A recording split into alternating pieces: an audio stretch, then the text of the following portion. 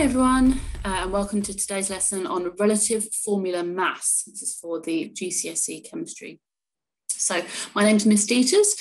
The equipment that you need for today is a pen, and if you've got like a scrap bit of paper, that'll do for now. Obviously, if you're keeping all of your notes nice and organised together, I'd suggest that you use lined paper or a workbook.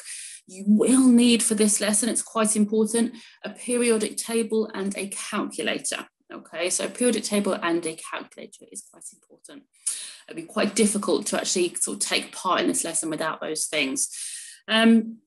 Right, so while you're getting your things together, okay, while you're getting focused, maybe you're writing down today's title and the learning objectives, you can have a think about these starting questions. Okay, there are 5 questions, and it's just to recap some of the things that you might already know, and it'll certainly help you in today's lesson. Okay, so we're going to be looking at relative formula mass in terms of a definition. We'll be calculating the relative formula mass, and we'll be practicing quite a range of example questions, okay, including a couple of GCSE past paper questions. So what I'd like you to do is I'd like you to pause this video and have a look at these 5 questions. You can either do this in your head or verbally, or you can do this written down, of course, on a piece of paper. So pause the video and have a go at answering these questions. Okay, we're going to go through the answers now, all right? So make sure that you have had a go, please. The first question, the number of protons in an atom is known as what? So I've kind of flipped the question around. Usually they ask you to define atomic number, all right? But the number of protons in an atom is known as the atomic number. Okay, so that's the number that's found on every symbol, okay, every box in the periodic table, every element has its own atomic number. So well done if you got that. I will show the answers in a second if you prefer to kind of tick them off, but let's go through these. So number 2, it says, what does the mass number of an atom tell us? What does it tell us? Well, it tells us the number of protons and neutrons, okay, protons and neutrons. So really well done if you got that correct. Number 3, where is the majority of an atom's mass concentrated? So they're asking for the location in the atom where the majority of mass is concentrated. And hopefully you said nucleus. Yeah, nucleus. Number 4, it says, how do we work out the number of neutrons in an atom? If we're just given a periodic table, for example, how would I work out the number of neutrons of lithium? Let's use lithium as an example. Well, hopefully you've remembered that you take the mass number, or the relative atomic mass, and you minus the atomic number, okay? Number 5, it says, how many neutrons does sodium have? Well, again, you need your periodic tables for this, so really well done if you had a look at your periodic tables. Let's look at the answer for that one. It's 12 neutrons in Na, or sodium, because you need to do the mass number minus the atomic number. All right, so if you've got these answers, if you wrote them down, now's an opportunity for you to get out a different colour pen maybe and tick them, or mark them incorrect if you weren't quite there. And obviously make sure you're correcting your answers as you go, because it's really, really good learning to be able to do that. Okay, so I'm just going to quickly go over the basics just for a minute, okay, because it's really important that you understand it. And actually you can't really understand the majority of the lesson if you haven't really grasped this and if you've mastered these ideas. So if I'm looking at this on my periodic table, okay, hopefully you'll recognize that we've got the symbol, we've got, usually they have the word, okay, so they have the name of the element, which is lithium. You also got the atomic number, and you've got the mass number. Right, so the mass number tells us the number of protons and neutrons. So lithium has 7 protons and neutrons. It has 3 protons because that's the atomic number. Okay, so if I wanted to, if the question was asking me for the numbers of subatomic particles in lithium, so subatomic, small part of the atom, okay, then you're going to have to know the protons, the electrons, and the neutrons. So you're going to have to know the numbers just by looking at this box in the periodic table. So the number of protons lithium has is 3, because that's the atomic number. It's also the number of electrons, all right, so it also has 3 electrons, because the number of protons equals the number of electrons in an atom. And to work out the number of neutrons, then I do the mass number minus the atomic number. All right, just a little bit of a heads up, the atomic number doesn't always equal the number of neutrons, because some people get used to that because they see it quite quite often on the periodic table. So they'll end up kind of doing that quickly. But I've given lithium as an example because it's different. Okay, it has a different number of protons and neutrons. All right, so I hope that's clear.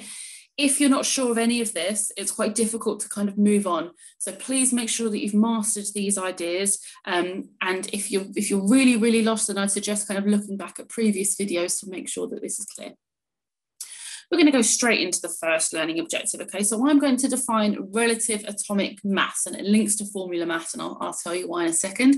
But as a definition, as just a standard definition that you just have to learn for the GCSE, I want you to learn this. So it says the average mass of atoms of an element compared with carbon-12. Okay, now that's just a fancy way of kind of saying, well, it's the average mass of atoms of an element compared, that we find on the periodic table.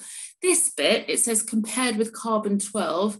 Again, it's a little bit advanced, but just to give you an idea of what that kind of means, we say that hydrogen has a mass of 1. We say that helium has a mass of 4, for example, okay?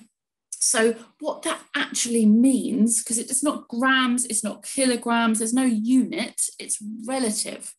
And what is it relative to? Like, what is it compared to? Well, we've compared it as scientists to the mass of carbon-12. All right, we say that carbon is 12. That's our kind of standalone, that's our starting point. And everything else is actually compared to that. Don't worry if I've lost you. Okay, for now, all you need to know is as a definition is the average mass of atoms of an element compared with carbon-12. All right, now remember that AR, or a relative atomic mass, okay, so that's a way of saying relative atomic mass, it's the same as the mass number. So if I asked you to look at your periodic tables now and tell me what is the AR, or the relative atomic mass of lithium, you should tell me that it's 7, okay, it's the same as the mass number. All right, so it's looking a little bit more complicated than it really is. The relative atomic mass is the same as the mass number. And we find that on the periodic table. All right, now I'm just obviously showing you what your periodic table will look like. It will look something like this in the GCSE. So again, we've got the relative atomic mass I wanted to show you as the key, which will be at the top. Okay, so the relative atomic mass, we know now that it's actually all compared to carbon-12, but the relative atomic mass you would find at the top of each of these elements in the periodic table. Let's look at relative formula mass. So most substances are made of molecules, not individual atoms. Okay, so if you look around you, most of the things that you can see or feel, if you're flapping your hands around, you can feel the air. Okay, so you can feel oxygen and carbon dioxide, and you can feel water vapor. Most of the things that exist are molecules, okay, not individual atoms. It's quite rare just to get individual atoms of things. So molecules are really small, of course they are. So can we work out their masses in the same kind of way? So if I'm asking you from the mass of a lithium atom, you would say 7. But can we work out the mass of molecules like water or carbon dioxide? Yes, we can. Okay, so the mass of a molecule is called the relative formula mass, and it's calculated by adding up the relative atomic masses of atoms in that molecule. Again, if I'm losing you, don't worry, it will come very, very clear, but I'm just kind of leading you to the main part of today, which is calculating relative formula mass, okay? Relative formula mass. So to calculate the relative formula mass of a compound or molecule, we add together the masses of the elements that it makes up. So for example, water, okay? Water is H2O, hopefully you should know that, all right? And if I asked you for the relative formula mass of water, you need to look back at your periodic tables and you need to say, right, what's the mass of hydrogen? And, I've got 2 of those. So the mass of hydrogen is 1, because I can look at that on my periodic table. I'm just going to quickly show you. So the mass is at the bottom. The mass of hydrogen is 1. Okay, sorry, the mass is at the top, but it's 1 anyway. So I've got the water, I've got H2O. I've got 2 waters, okay, so I've got 2 1s. And then I've got an oxygen, which has got a mass of 16. So I'm just going to add those together. Okay, so I've got 1 and 1 because I've got 2 hydrogens, and I've got 1 oxygen atom which has a mass of 16. All together that makes 18. It's as simple as that. All right, let's try a couple more examples. just to make sure you've really understood. Okay, so I want you to work out, please, the formula masses of the following substance. What is the relative formula mass of Br2? So again, look at your periodic tables, okay? Find out the mass of one bromine atom.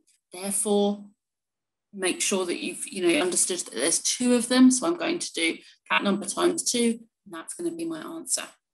All right. I'm going to stop talking because I want you to pause this video and I want you to have a go, just have a guess for me. I will go through the working in a second. I'd really like you to have a go. Remember, relative formula mass, all you're doing is you're checking the mass numbers on the periodic table and you're essentially just adding them together. Pause the video now and have a go at these 3 examples, please. Okay, let's go through the answers. All right, so this is just the working. This is the working to kind of show you how I got there. What I'll do is I'll show you the answers as well. All right, so I've got 2 atoms of bromine. 1 atom of bromine is 80. So I'm just going to times it by 2 and I get 160. I don't have a unit, guys, okay? So I don't have like kilograms or grams or even, I don't know, centimeters cubed. I don't have anything of that, okay, of that nature, because it's relative, okay? So I don't have to put a unit. So for PCl5, apologies if you thought that was an I, okay, it's not, it's Cl for chlorine, okay. So there's 1 phosphorus atom, which is 31, and there's 5 chlorine atoms, which are each 35.6. So I've worked out the mass of the chlorines and I've worked out the mass of phosphorus and add them together and I get 208.5. If you're wondering why chlorine's a bit weird and it's got a mass number, which is a decimal, okay, which is 35.5. I answer that in another video. For this one, we've got sulfuric acid. Well done if you spotted that that's sulfuric acid. I've got 2 atoms of hydrogen, 1 of sulfur and 4 of oxygen. I'm going to read off those masses from the periodic table, add them all together, and I get a relative formula mass of 98.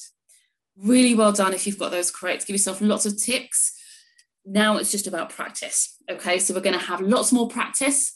And then I'm going to finish off the session with a GCSE past paper question, just so you can kind of see how they would apply this into a question that you would get in your GCSE. All right, so there are lots of different examples now on the screen. There's 20. I've done 2 for you. Yeah, I've done 2 examples for you, but there's 20 different examples.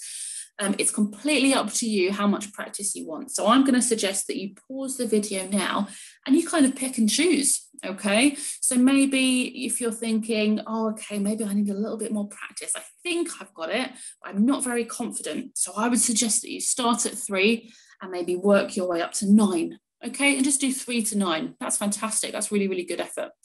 If you're thinking, oh, I've got this, now I totally understand it, like I'm way ahead, then I'd suggest you have a go at some of these trickier ones. All right, for example, 17, 18, 19, and 20 is really tricky because you haven't seen these kind of molecules before, okay? These are actually crystals, but have a go at those. If not, then have a go at maybe 13, 14, 15, and 16, because a couple of those have brackets, so it's just kind of testing your knowledge about brackets. I'm just going to suggest you pick and choose the ones that you feel comfortable with, maybe say minimum of 3, maximum of 10. If you want to have a go at all of them, then by all means. So pause the video now and pick the ones that you want to have a go at. Remembering you are calculating the relative formula mass. For this, I'd suggest you use a calculator, okay? Don't be a hero. Don't do it in your head. You'll have a calculator in your GCSE, so why would you not use it? I suggest you use a calculator and I suggest you use a periodic table. Pause the video now and have a go at this. Okay, I am going to show the answers, so please make sure you have had a go, even if it's a couple.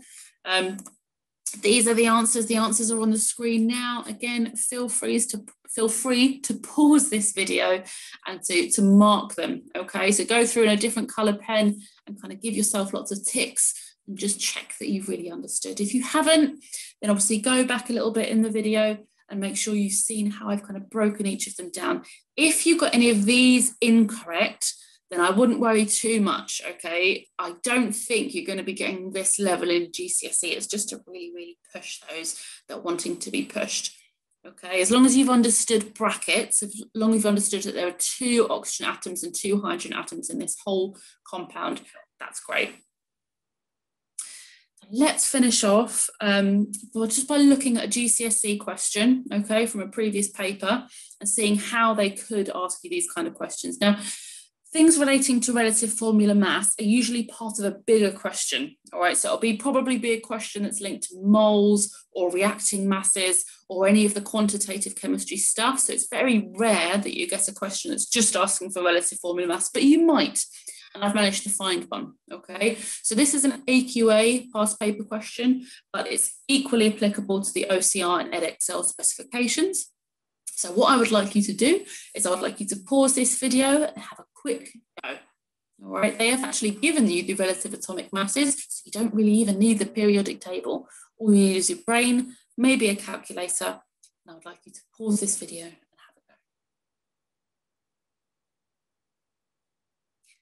Okay, so we're going to go through the answers now. So hopefully you've had a go at this. They've given you some information about iron. Okay, it's an essential part of the human diet. They've given you the formula for iron 3 sulfate, or just iron sulfate. Don't worry about the Roman numerals for now. Okay, that's in a different video. And it says calculate the relative formula mass for iron sulfate. It's giving you iron sulfate. It's giving you the relative atomic masses. Hopefully you got an answer of 152. Yeah, so the answer is 152. It says ignore any units. It says if you've got the correct answer, you just get 2 marks straight away. If you've done the working, but you've got the answer incorrect, you get 1 mark. All right, so really well done with that. There are very few GCSE questions, like I say, that are just standalone, calculate the relative formula mass, because they're usually part of a much bigger question in the quantitative chemistry kind of topics. Okay, so really, really well done. I hope you enjoyed the lesson. And I will see you again soon.